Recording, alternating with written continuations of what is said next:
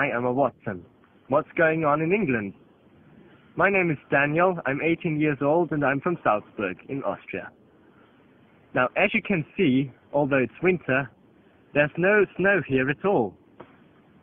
When I was a small boy, I used to ski down these slopes a lot, but there's no chance of doing so anymore due to climate change. Anyway, here's my question. How do you think can fair trade be made more popular so that more people actually buy these products, also knowing that they can not only help small-scale producers, but also help mitigate climate change? That's it. Greetings from Austria, and I wish you the best of luck. Hello, Daniel from Austria. I loved your movie clip. I loved seeing you outside in the mountains in Austria. So I wanted to ask you a question about how fair trade can be made more popular so that more people buy it and can help mitigate climate change and help people in marginalised communities. And I thought it was a great question. I guess it's just spreading the word, you know, among young people. It's about publicity and promotion and just drawing attention to it and the idea of it, and so that young people, when they look at what they buy, they really think about the standards that were involved in making the item of clothing that they are buying. It's a great question, and thank you very much for sending it in, and I hope that answered your question. Hi Emma, my name's Freya and I'm 16, and I was wondering what you think sets People Tree apart from other fair trade fashion designers, and what your favourite piece of clothing to wear was from the collection. Thanks, bye. Hello Freya, your accent sounds English, so I'm guessing that's where you're from. So you asked what makes People Tree different from other fair trade brands. I guess what drew me to People Tree is that, you know, not only does it have this kind of standard of, you know, making sure that the workers who make the clothes that they sell are given a fair price for their work. They also work to ensure that all of the cotton they use is organic, so they're not polluting the environment, and they're also committed to mitigating climate change. So they do three, you know, really, really important things. I think that makes them kind of stand out from other brands. They really do everything. They really are committed to helping people and the environment, and promoting fair trade as a whole, really. They're an amazing company, and I'm like really pleased with the work that I'm doing with them, and yeah, I'm having a great time. Anyway, great question, and thank you for sending it in.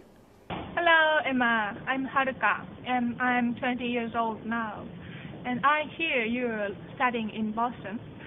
So more students are aware of fair trade, British students or American students? Please tell me. And I hope you will come to Japan in some day.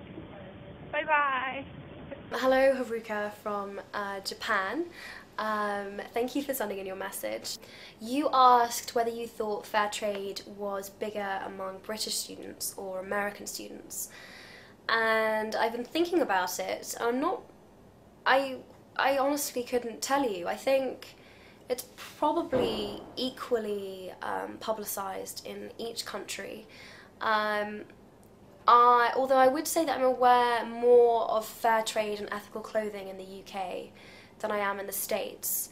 But then the States has more kind of fair trade and organic produce. I haven't found so many American fair trade clothing brands yet, but I haven't been there as long as I've been in the UK, so maybe that's why.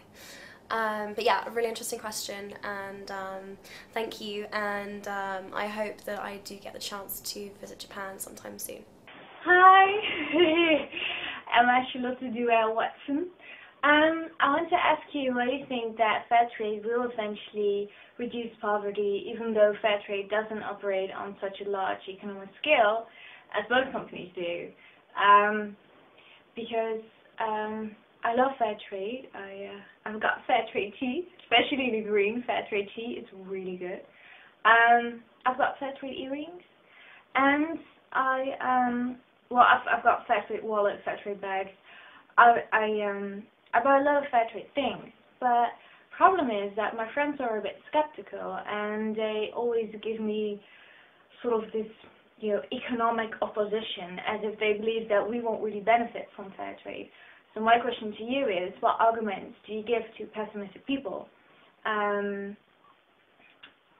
to sort of convince them that fair trade will eventually also be really good for us? Hi Julia, I really loved the video that you sent in. It's one of my favourites. Your bedroom seems really cool, by the way. I wanted to try my best to answer your question.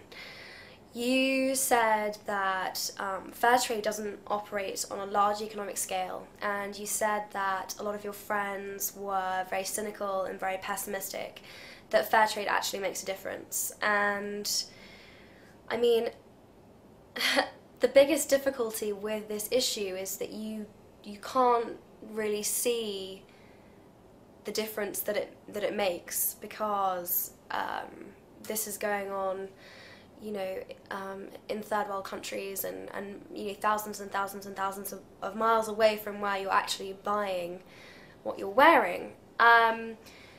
But what I would say is that fair trade, and particularly People Tree, it helps in